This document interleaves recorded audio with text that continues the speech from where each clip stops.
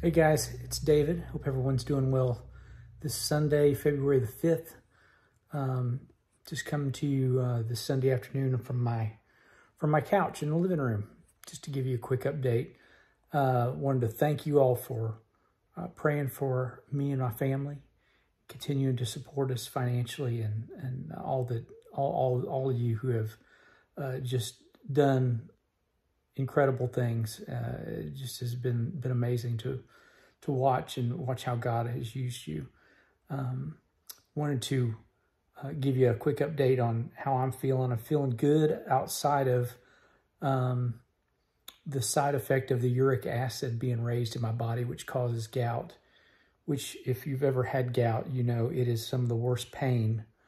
I don't know if you've ever seen the movie Misery, where James Caan is the author, and this psycho fan kidnaps him and is holding him hostage pretty much. And to keep him from leaving, she does this thing called hobbling, where she basically smashes his foot with a sledgehammer. And that is the closest thing to gout that I can even explain to you. It's crazy how painful it is.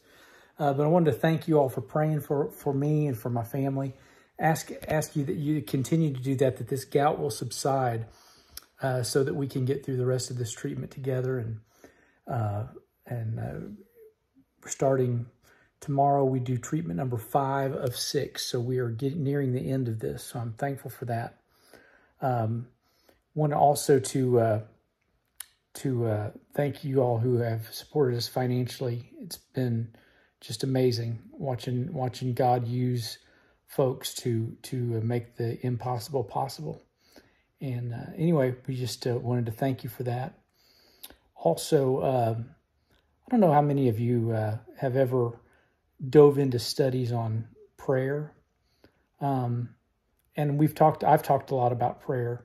Of course, right now, prayer is the number one thing that I could get anybody to do for me is to believe with us and stand with us in praying in faith.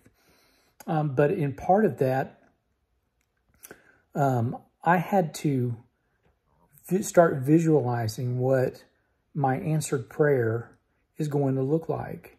What am I going to look like on the other side of this? And capturing that vision is so important.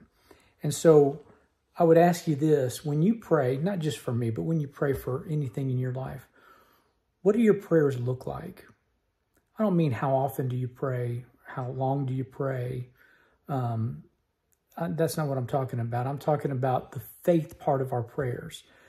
When you pray and you're believing God for a certain outcome, do you visualize what that's going to look like?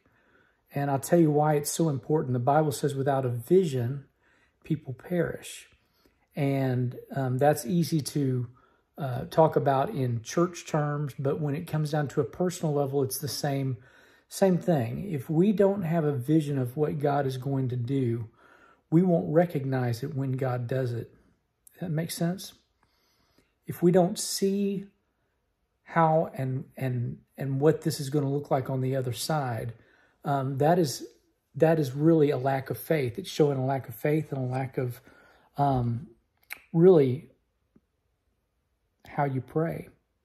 It's so important to catch that vision of what it's going to look like. I don't care what the need is, whether it's a wayward child, a disease, a financial need.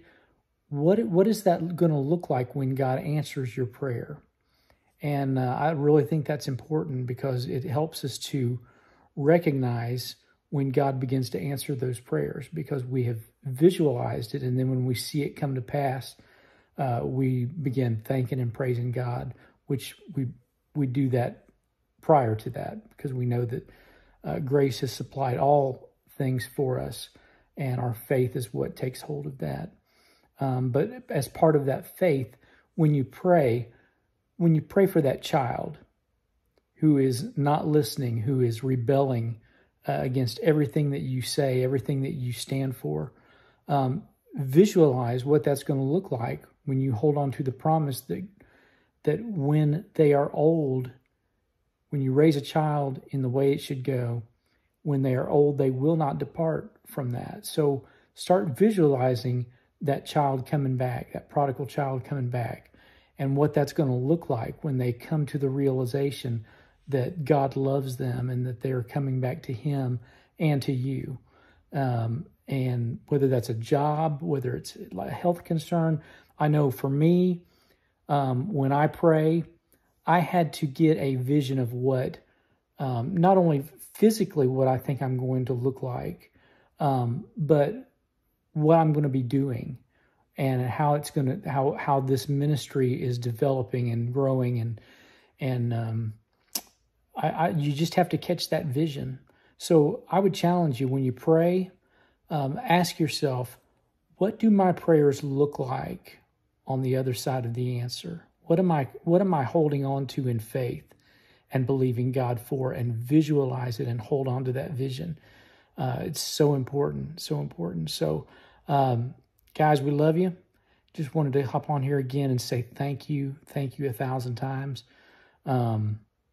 So grateful for you guys, for your prayers, for your standing with us in faith and capturing that vision along with me for my life and for my ministry and my family and what that's going to look like. And I'm excited, super excited about it. Thank you again for praying. We love you. God bless you.